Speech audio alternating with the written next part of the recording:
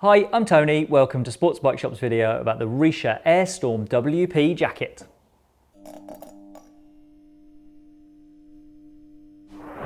Mesh jackets that let air through to the inside are an absolute blessing when it's really hot outside, but this jacket from Richa isn't just for roasting hot rides. The Airstorm WP is a 3-season textile jacket that costs £219.99.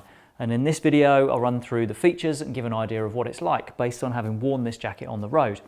The bulk of the outer is made from polyester with panels of ballistic cordura on the front and on the back for extra strength.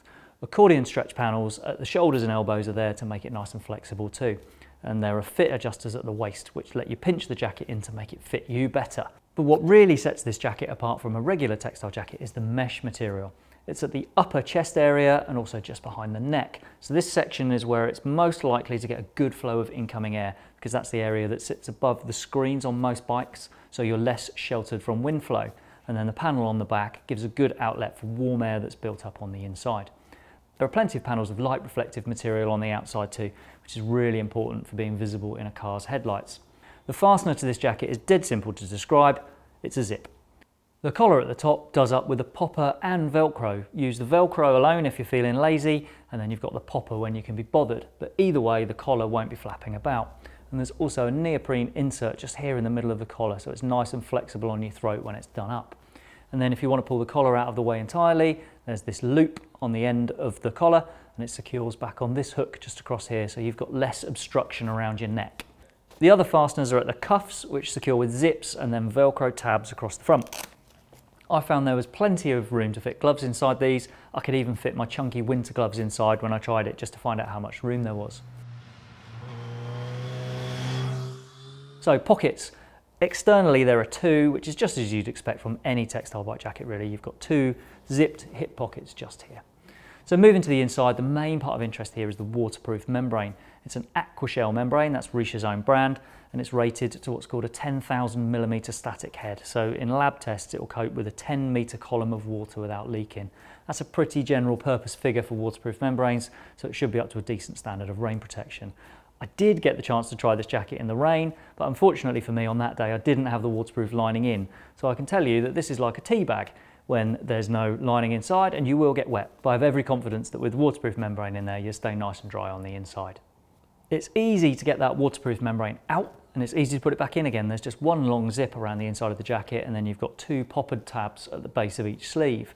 Having that liner available to you means this jacket isn't only good when the weather is hot, as it means you've got coverage from when it's raining as well. Combine that with a good warmth layer underneath the jacket on cold days, and I'd say this jacket will be good for the bulk of spring, summer and autumn. If you expect to ride a lot in heavy rain, then I would suggest something a bit more substantial than this jacket. But if you're the sort of person who rides in the rain only when you have to, rather than because you want to go out in the rain, then I think this jacket will suit that ideally. So the armour supplied with this jacket covers shoulders and elbows. It's decent D30 armour that meets the basic level 1 of the CE standard. There's also a pocket for a back protector, and you can choose between a slimline central spine protector, which is about £40, or there's a more complete back protector, which gives you broader coverage of the back, and that costs £50. There are also pockets for chest protectors that can be fitted, and that's £31 for D30 level 1 protection. Overall, protection from the Airstorm WP jacket is rated to CE level A. It's the most basic level in the standard, but it's exactly what I'd expect from a lightweight jacket like this. So final details on what's on the inside. There's a connection zip and there are some pockets. It's got a short connection zip to attach it to Richa trousers, and there are two pockets in the main shell, and then there's one in the waterproof liner. In my time wearing this jacket, there were some really hot days, and the airflow through to the inside was very welcome. You could really feel that cooling air coming through. Having the option to put the liner back in and protect against rain makes this much more versatile and useful. I just wish I'd had it with me on the day that it absolutely hammered it down. That flexibility is crucial really, because let's face it, a jacket that's only going to be useful in scorching hot weather is probably going to have limited use in this country. I hope that tells you everything you wanted to know about the Richa Airstorm WP textile jacket.